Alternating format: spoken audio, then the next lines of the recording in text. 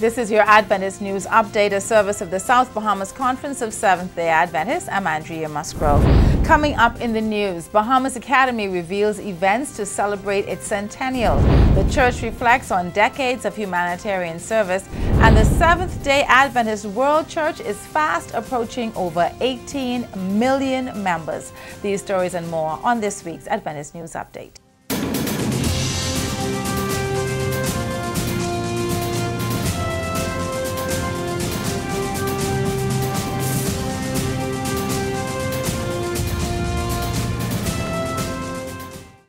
This is your Adventist News Update. Thank you for joining us this week. Bahamas Academy continues to celebrate 100 years of Christian education. And recently, in a press conference at the Seventh-day Adventist Church headquarters for the South Bahamas Conference, administrators of the organization and school informed the country of the activities planned for the Centennial Institution. Laverne Stirrup was on hand and filed this story. It is said that 100 years is a long time, but the education director of the South Bahamas Conference, Mrs. Jones-Cavalla, said that the Centennial Institution is ready for the next 100 years of providing top-notch education for the youth of the Bahamas. A number of events will mark this milestone. One of the highlights, which will be a Centennial Gala. That is going to be an experience of a lifetime. The one that will be the epitome of 100 years of existence. Mr. Anthony Burrows, former student and principal of Bahamas Academy, gave a special invitation to all you BA stars out there. We are inviting all of our former students, and we have a list that dates back to 1935. Individuals who have attended our institution and are still in our country and around the world making a valuable contribution. So we are saying to all of them, this is a good time to return home, to reflect on the memories and to see where God has brought us from and what we are giving back to the Bahamian society. President of the South Bahamas Conference of Seventh-day Adventists, Pastor Paul Scavella, spoke of the official opening of the school's facilities as an accomplishment attributed to one person only. November 7th through 17 is the transition from our old campus to the new campus with this new facility. It is a mega undertaking, and it has only been accomplished through the grace and mercy of God, financially and otherwise. Reporting for the SBC Media Network, I'm Laverne Stirrup. Often the question is asked, what is the church doing to address the various social ills in our country and to assist persons who are burdened with challenges in our communities? While it is not published on a daily basis, the Seventh-day Adventist Church continues to touch many lives each day through ministries such as the Adventist Community Services, the Adventist Development and Relief Agency, ADRA, and many educational and youth-focused initiatives and more. The humanitarian efforts of these ministries are highlighted during the Adventist Church's annual Ingathering program. The Ingathering initiative provides the church with two key opportunities. First, it allows members to share Christ with the public by highlighting what the church is doing to uplift the human condition of many. Secondly, it affords them the privilege to invite their friends, neighbors, and family members to partner with the church in providing the financial means to carry out the mission that Christ assigned to his church. The Seventh-day Adventist Church in the Atlantic Caribbean region launched its annual Ingathering campaign in October. The Inter-American Division of Seventh-day Adventists, the parenting body of the Atlantic Caribbean Union, of which the South Bahamas Conference is a part, held its annual year-end meetings in Tuxtla, South Mexico from October 23rd to the 29th. During the time, two of the local mission fields gained conference status, and a new $3 million headquarters for the Chiapas Union was dedicated. Consecrating the edifice was Dr. Israel Leto, president of the Inter-American Division, along with Pastor Mike Ryan, one of the vice presidents of the General Conference of Seventh-day Adventists.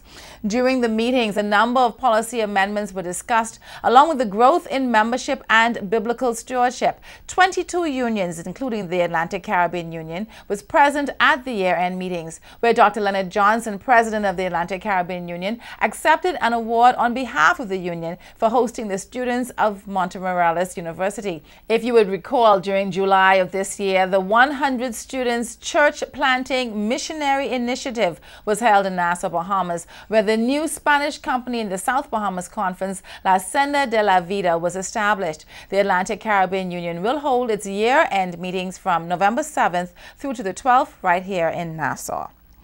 And the Festival of the Laity continues in the North Bahamas Conference. Across the Abacos and Grand Bahama, a number of churches are involved in a series of evangelistic crusades, including the Bethsaida Seventh-day Adventist Church, where lay evangelist Elder Augustine led a number of persons into the family of God. In Abaco, the Salem Seventh-day Adventist Church engaged in a children's crusade, where each night the budding dynamic preachers proclaimed God's word.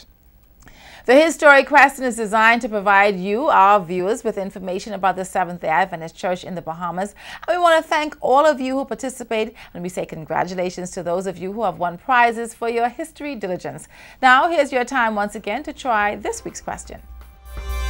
Your Historic Question of the day is: in 1893, how did C.H. Richards and his wife initially spread the Advent message through the Bahamas?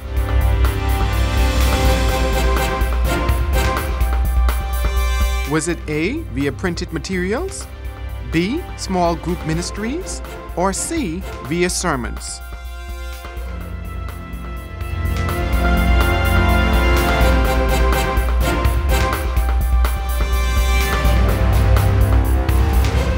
When we come back after the break, we will have more news on a taste of the islands. 1 Peter 1:18-19, knowing that you were not redeemed with perishable things like silver or gold from your futile way of life inherited from your forefathers, but with precious blood as of a lamb, unblemished and spotless, the blood of Christ.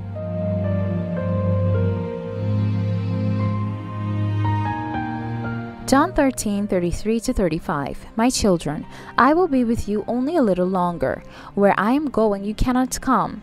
A new commandment I give you: love one another as I have loved you. So you must love one another.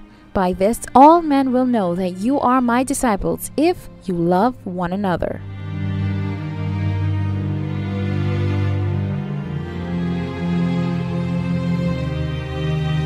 Deuteronomy 10:12. Serve the Lord your God with all your heart and with all your soul.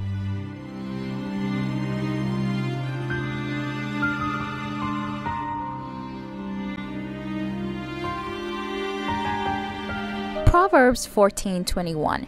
Being kind to the needy brings happiness.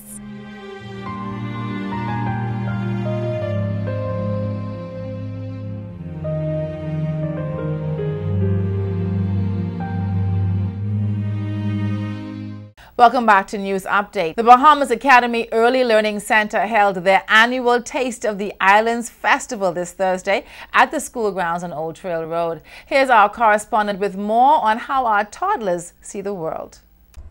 This year, the students of the Early Learning Center of Bahamas Academy got a scrumptious taste of their homeland with their annual Taste of the Islands Day celebration held at the school. Diane Jones, principal of the ELC, says that the aim of the program is to help children from an early age to be patriotic and loyal to their country and to what it stands for. The festivities also seek to familiarize pupils with symbols associated with the Bahamas. This year, the national flag, the flamingo, the blue marlin, and the yellow elder were amongst the main focus. Anthony Burrows, principal of Bahamas Academy, brought remarks and commended the organizers of the events for a program that seeks to instill an appreciation of the Bahamian way of life in our children and to give them a sense of cultural identity. Parents did not miss the opportunity to join their children in the activities, and the teachers showed their dedication to the school's motto, touching hearts to educate minds. For SBC Media Network, I'm Felicia Dattis. And in upcoming events for the South Bahamas Conference, if you are just joining us on this broadcast of News Update, Bahamas Academy will be celebrating its 100th birthday in grand style. The institution will be hosting a centennial gala on Thursday, the 14th of November at 7 p.m. at the Sheraton Hotel and Resort in Cable Beach. If you do not have your tickets as yet, log on to the conference website at www.southbahamasconference.org or see the weekly Logos publication for this information. And the official opening of the new Bahamas Academy School campus on Marshall Road will be held on Sunday, November 17th at 3 p.m. So make plans now to attend all of these historic events. The New Providence Seventh-day Adventist Church commenced its Fall Evangelism 2013 2 weeks ago under the theme, Revealing His Grace in Prophecy. A cadre of powerful preachers are lined up. Attendees at the earlier sessions were blessed by the preaching of Pastors Calvin Watkins and Kay Anson Aubrey. And this weekend, on November 1st to the 3rd, join New Providence congregation and be blessed by the preaching of Pastor T. Basil Stirrup. The remaining preachers from November 8th to the 30th are Pastors Henry Monka, Claudius Morgan, Dr. C. Wesley Knight, and Pastor Peter Kerr. And on Sunday, November 10th at 7 p.m., the Gambia and Agape churches will join forces in taking the gospel to its community, family, and friends. Pastor T. Basil Stirrup will present God's Word at these series of meetings under the caption, The Gospel According to the Book of Romans. The meetings are designed to strengthen, enlighten, and provide the steps needed for persons to apply the Word of God to their daily lives. So you are invited to be a part of this spiritual summit and to bring a friend as you participate in this unforgettable walk through the book of Romans. And I promise you, Pastor Stirrup is going to give you a good sermon. The 4th annual Feet Can Last a Lifetime Diabetic Foot Seminar will be held at the Berea Seventh-day Adventist Church on Blue Hill Road on Tuesday, November 12th at 7:15 p.m. All persons who are diabetic or who know or love a diabetic are welcome to attend. There will be free blood glucose and diabetic foot screening from 6:15 p.m. and refreshments will be served. To reserve a spot, call 601-3908. Also, health professionals interested in volunteering or learning how to examine the diabetic foot are asked to call the contact number below. Plan to attend and let's save a leg and save a life.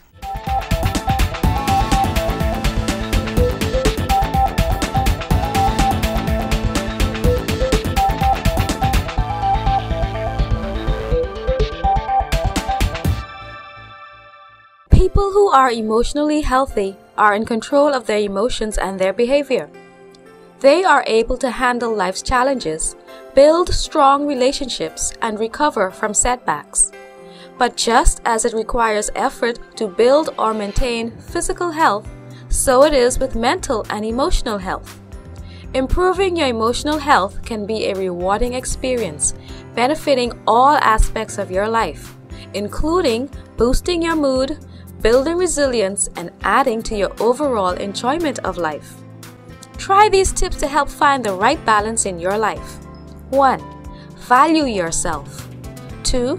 Take care of your body. 3. Surround yourself with good people. 4. Give of yourself. 5. Learn how to deal with stress. 6. Learn to keep a calm mind. 7. Set realistic goals. 8. Break up the monotony in your life. Try something new. 9. Avoid alcohol and other drugs. And always get help when you need it. I'm Bridget Bastian, and this has been your health tips, courtesy of Adventist Television. And remember, God wants us to prosper and be in good health.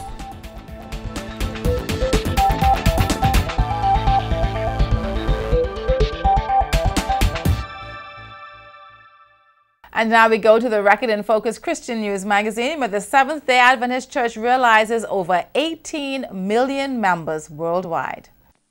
World leaders of the Seventh-day Adventist Church have revealed the denomination is fast approaching 18 million members, with a baptism occurring every 30 seconds on average. The growth is overwhelmingly in Africa, Latin America and Asia, which now account for about 85% of the church's membership. Growth in North America, Europe, Australia and New Zealand is slow or even declining, although these regions still provide a financial base for the world church. The new statistics were released at annual council meetings along with administrative reports and suggested changes to the Adventist Church's official statements of belief. Delegates at the 2015 General Conference will vote on updated and more inclusive language, as well as a strengthening of the Church's statement on creation. Your history question of the day was, in 1893, how did C.H. Richards and his wife initially spread the Advent message to the Bahamas?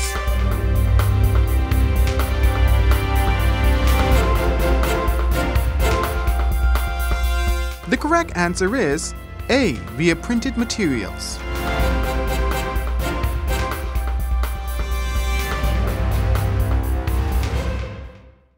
So my kids had a walkathon this week, and of course they are high schoolers now, so they are not asking people for sponsorship. That's so elementary. They would much prefer to reach into my pocket and get the money. Well, this time they took the sponsorship from their own kiddies. But I said to my youngest daughter, Evan, why don't you call the grandparents and aunties and uncles and goddies, and I'm sure you will be able to get more money for your school. But after some hesitation, she decided to call, and as predicted, everyone she called said yes. I looked at her and I said, there you go. All you had to do was ask. The Bible says you have not because you ask not. And if our earthly parents and aunties and uncles are willing to give you good gifts, you know your Heavenly Father wants to shower you with blessings. In fact, He promises to bless you exceedingly, abundantly, above all that you can ever ask or think. Go ahead and ask Him. God is waiting to bless you. On behalf of the production team of News Update, thanks for joining us for this week's broadcast. I'm Andrea Musgrove.